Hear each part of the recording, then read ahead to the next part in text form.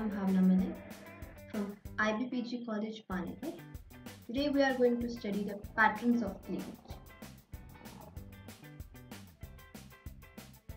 So, cells in the cleavage stage are called blastomere. Let me take the pen.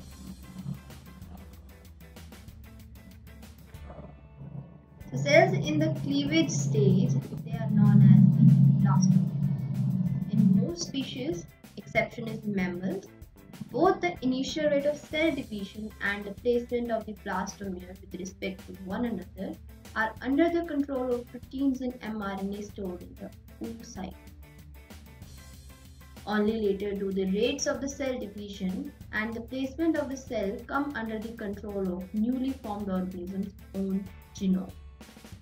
During the initial phase of development, when cleavage rhythms are controlled by maternal factors, cytoplasmic volume doesn't increase.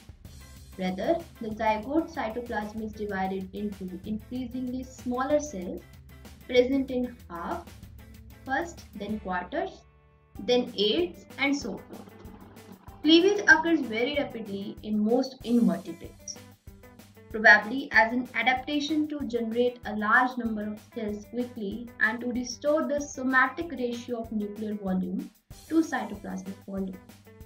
The embryo often accomplishes this by abolishing the gap periods of the cell cycle, that is G1 and G2 phase, when growth can occur. The poles of zygote. The pattern of the embryonic cleavage peculiar to a species is determined by the two parameters. The two major parameters include the amount and distribution of yolk protein within the cytoplasm, which determine where cleavage can occur, and the relative size of the blastomere. Second, factors in the cleavage cytoplasm that influence the angle of the mitotic spindle and the timing of its formation. In general, yolk inhibits cleavage. When one pole of egg is relatively yolk-free, cellular division occurs there at a faster rate than at the opposite pole. The yolk-rich pole is referred to as the vegetal pole. The yolk concentration in the animal pole is relatively low. So the another opposite pole is the animal pole. The zygote nucleus is frequently displaced towards the animal pole for the cleavage. First is the holoblastic cleavage. At one extreme are the eggs of sea urchin, mammals, and snails.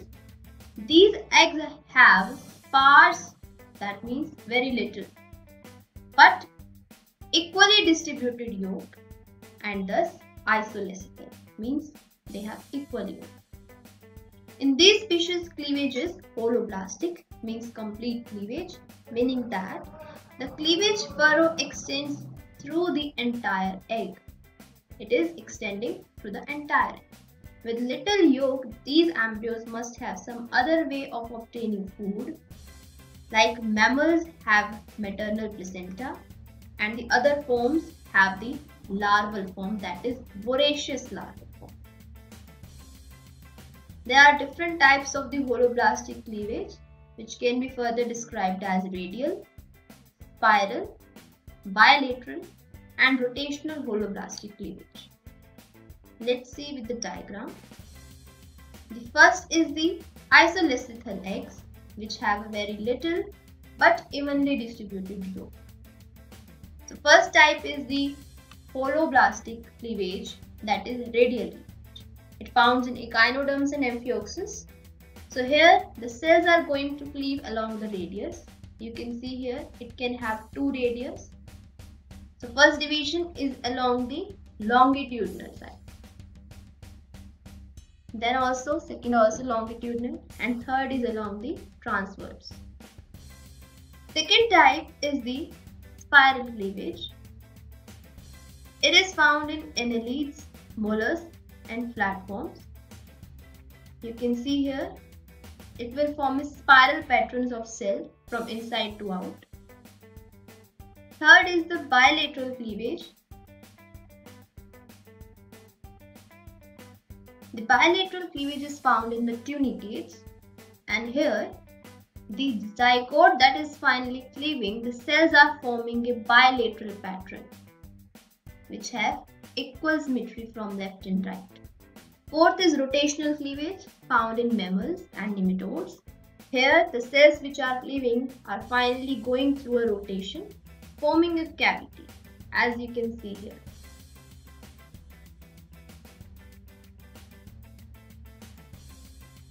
Next type is the meroblastic cleavage.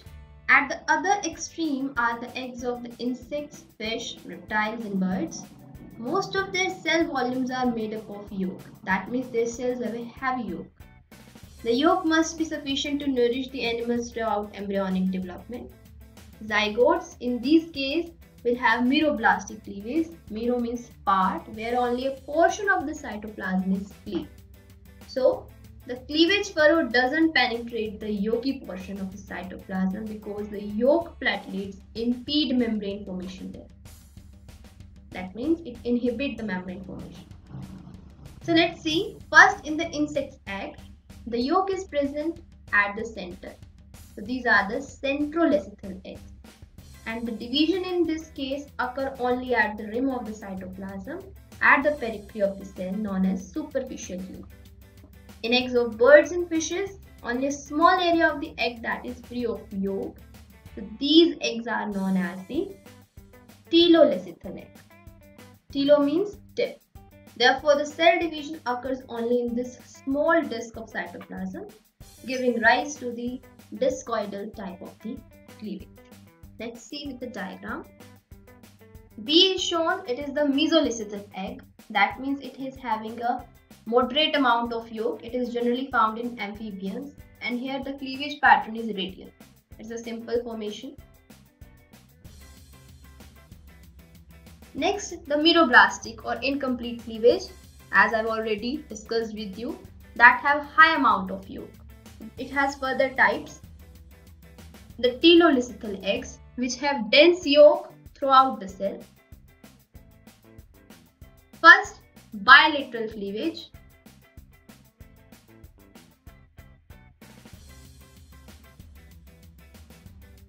Second is discoidal cleavage, found in fishes, reptiles and birds. Bilateral, found in cephalopod mollusks. And finally is the centrolecithal egg, which have yolk only at the center.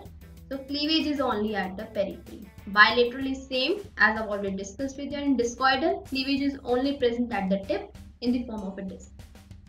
Hope you are clear with this. Thanks.